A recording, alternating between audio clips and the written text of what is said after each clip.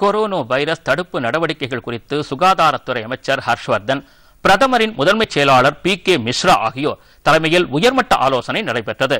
இந்த தொற்று குறித்த சோதனைகள் 96 விமானங்களில் வந்தடைந்த 20,844 பயணிகளிடம் நடத்தப்பட்டிருப்பதாகவும் 7 விமான நிலையங்களில் நடைபெற்று வரும் கொரோனா வைரஸ் பரிசோதனை தற்போது மேலும் 12 விமான நிலையங்களுக்கு விரிவாக்கப்பட்டிருப்பதாக அமைச்சகம் கூறியுள்ளது. இதனிடையே சீனாவிலிருந்து இந்தியா வந்த 7 பயணிகளுக்கு பாதிப்பு இருக்கக்கூடுமோ என்ற சந்தேகத்தின் பேரில் அவர்கள் தீவிர கண்காணிப்பில் வைக்கப்பட்டுள்ளதாக சுகாதாரத்துறை கூறியுள்ளது. இவர்களின் ரத்த மாதிரிகள் புனேவில் உள்ள தேசிய வைரஸ் ஆராய்ச்சி மையத்திற்கு அனுப்பப்பட்டுள்ளன. புதுதில்லி, கொல்கத்தா, சென்னை, மும்பை, பெங்களூரு, ஹைதராபாத் மற்றும் கொச்சி ஆகிய 7 முக்கிய விமான நிலையங்களில் தர்மல் பரிசோதனை மூலம் பயணிகளிடம் ஆய்வு நடத்தப்பட்டு வருகிறது. இந்த பாதிப்பு குறித்த தகவல்களை தெரிவிக்க 24 மணி நேரமும் செயல்பாட்டில் உள்ள தொலைபேசி எண்ணை அரசு அறிவித்துள்ளது.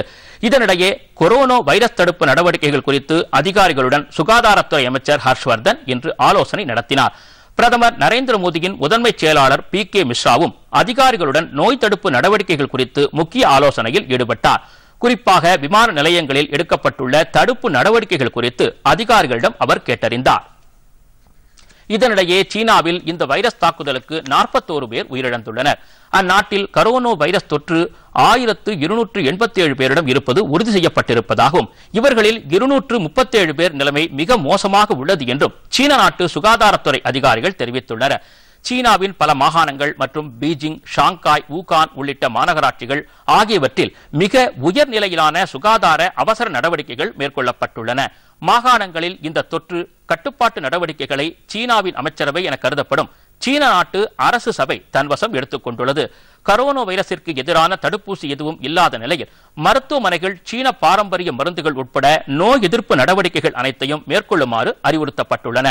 இந்த நோய் தொற்றை அடுத்து சீன அரசு வூகான் உள்ளிட்ட பல நகரங்களுக்கு போக்குவரத்து தடை விதித்துள்ளது. இதனால் 56 மில்லியன் மக்கள் பாதிக்கப்பட்டுள்ளனர். ஹாங்காங்கில் வைரஸ் தாக்குதலை தடுக்க அவசர நிலை பிரகடனப்படுத்தப்பட்டுள்ளது.